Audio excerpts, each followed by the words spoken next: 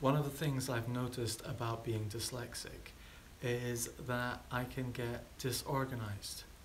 And so what I've learned is a trick to help me as a dyslexic business owner get organized.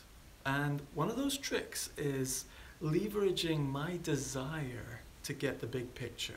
Like, as a dyslexic, I've got this hunger to constantly keep the big picture, see the big picture, find the patterns, etc.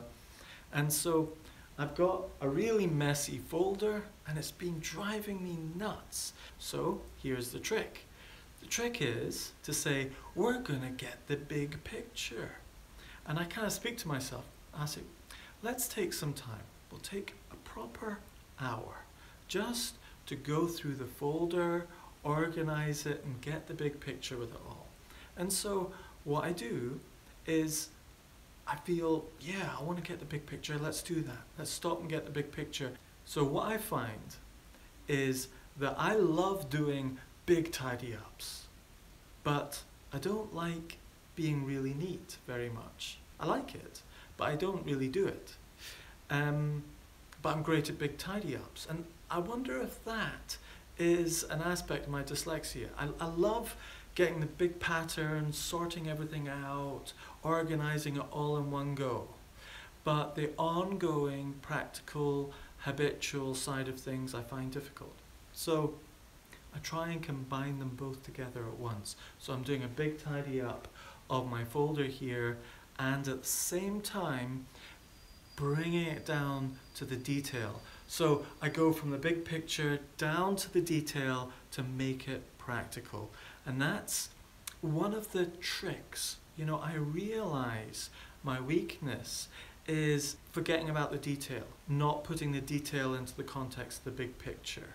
And that my hunger is for the big picture and constantly seeing the big picture. So I'm trying to combine them both in this one exercise of going through my folder, organizing everything, and while I do it, honing and focusing down to what I really need to do next. So what I've done is organize them into sort of different sections, like my dividers in my folder. So what's emerged is the business plan section. These are the key components of the business plan, key performance indicators, goals, the name, business software systems, and then these are the weekly reviews that I've done. And this is the Mindmap for Beginners course. That's the column for the website.